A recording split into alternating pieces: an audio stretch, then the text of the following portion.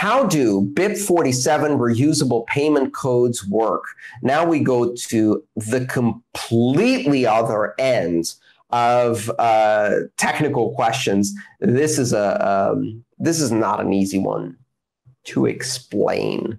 So BIP47 reusable payment codes are basically the technology behind what is known as Paynyms, or private anonymous channels. What Paynyms and private anonymous channels with BIP47 allow you to do is receive a payment from someone where essentially the sender and recipient address are encrypted in such a way that nobody knows who they're sending to. Where you can have an anonymous payment essentially sent from one person to another. The way it works is very, very complex to explain, but basically what it is this. Alice and Bob want to pay each other using this kind of anonymized payment channel or payment code. And Bob sets up what's called a Paynym. Now, what this Paynym is effectively is a hierarchical deterministic wallet in which Bob publishes a digital blob that is a public key and chain code under a pseudonym. So let's say Bob calls himself Satoshi Nakamoto and publishes a Paynym for Satoshi Nakamoto, which has within it a public key.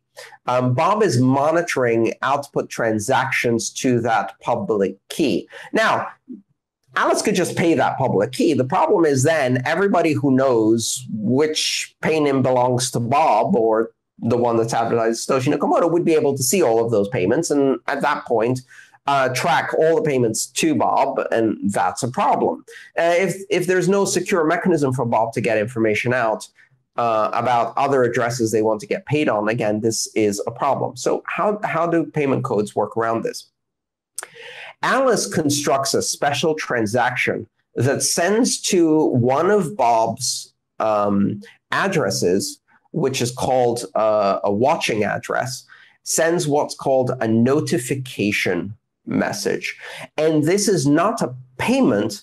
Instead, it's an op return output. It's a data output that contains 80 bytes.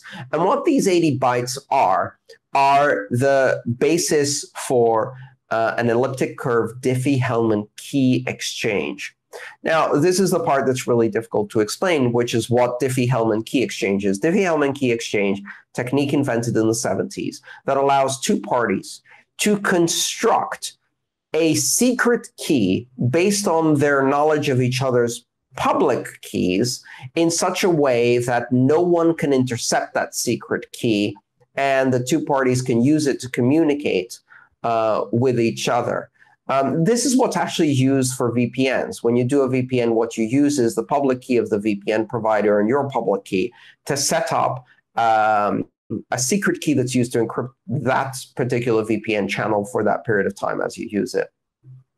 Alice uses Bob's public key that's embedded in the Paynym, the identity payment code, and constructs a secret key. That secret key is then used for both Bob and Alice to generate temporary Bitcoin addresses that they can make payments to each other back and forth, that no one can know which Bitcoin addresses these will be without having access to the shared secret between Alice and Bob. Once Alice and Bob have exchanged this shared secret through posting these notification transactions, they can now exchange up to 4 billion payments between each other that appear to be going to seemingly random Bitcoin addresses that each of the two of them can generate for each other without anybody being able to associate them back to the original Paynym. So what you have essentially is a single public address, which is the Paynym, the pseudonym public key that Bob publishes for Alice to pay.